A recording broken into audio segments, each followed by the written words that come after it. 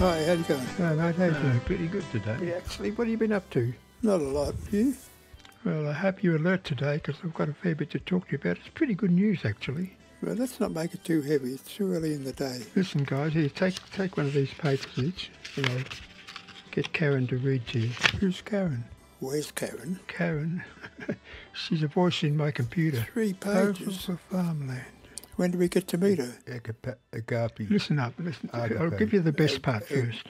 This is part of the proposal that we've been working on to get this land. I'll look it up. And this is the really interesting part, what they hope to do with the land. Okay, let's hear from Karen then. Well, this is just to whet your appetite, but you can hear the whole document online if you want to on my Speaking of Facebook appetite, page. how about some bacon and eggs?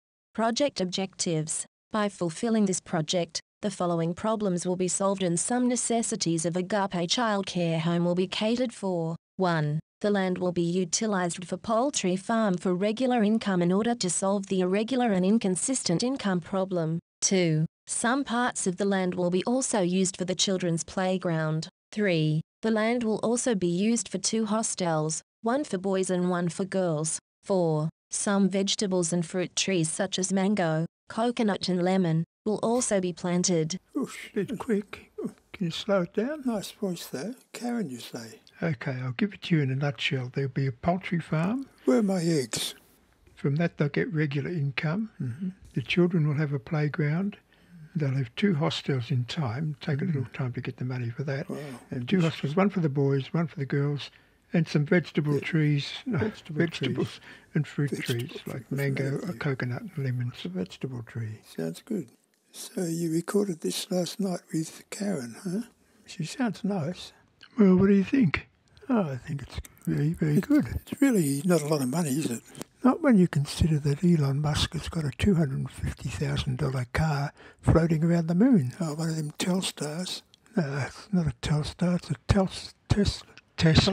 Tesla. Well, I just happened to make a video on that. You want to watch it? It's pretty heavy, yeah, mate. Okay, that'd be good. Well, I just warn you, it's a little bit gut-wrenching, but let's have a look. Just hang on a minute, I've got this dictionary thing. Agape. Agape. That'd be it. It'd be agape. I think some people say agape and others say agape. Look it up in the dictionary. How's that going to help? It's got a sound thing. You look, push the speaker icon, the Greek one there. Agape. Huh? Now listen to the English side. Agape. Why are they different? I think you got to learn to type in Greek. It looks different. I knew a Greek girl once. Her name was Anna. Can't remember Anna. Oh, yeah. Anaphylaxis. Anyway, what does it mean? Yeah, over here, look. For people who donate to charity out of the goodness of their hearts, agape love is at play. Doing something for another person, whether you know them personally or not, is a shining example of this particular kind of love. So it's about just loving, being loving, not because there's something lovely. But anyway, you want to watch this thing about the car in space? Oh yeah, forgot about that. The cherry red Tesla Roadster on its way into deep space is a tremendous success for Elon Musk, the billionaire behind the SpaceX rocket launch and Tesla cars. Despite the fact that it is so dramatic and so beautiful and so inspiring and so stimulating, we will ultimately not be judged by our technology. Is $250,000.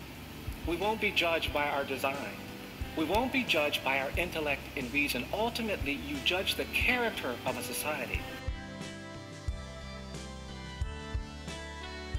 Not by how they treat the rich and the powerful and the privileged, but by how they treat the poor.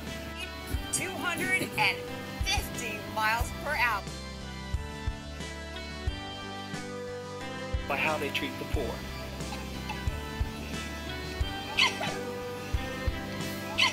What are we gonna do? And it is 110 inches of ultra-high definition greatness. We will ultimately not be judged by our technology. What are we gonna do?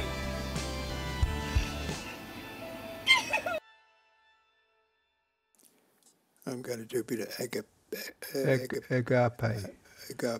Look, let's just say, let's be loving and kind and generous. Yeah, that's a good idea. I think I can give that a go.